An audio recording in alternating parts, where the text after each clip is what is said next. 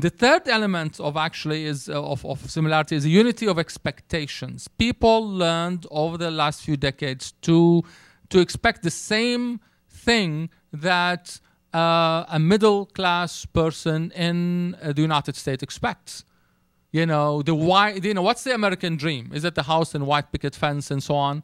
The same essence of that dream is also in the mind of Chinese citizen, is also in the mind of Syrian citizen, is also in the mind of South Sudanese citizen, is also in the mind of Iranian citizens. We need the ability, it may not be necessarily the white picket fence, but it's the ability to own something. It's the ability to have your space. It's the ability to hold your governments accountable. It's the ability to move up in life.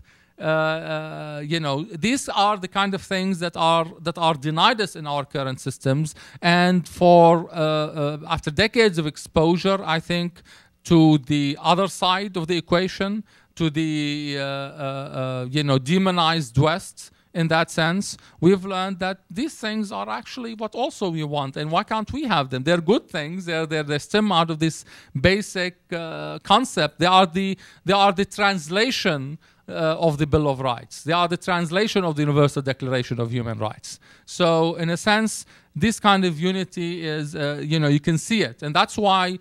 From the 1990s, I knew that there was a revolution coming, and many people like me knew that we are heading towards a revolution, because our systems cannot guarantee these kind of expectations to people.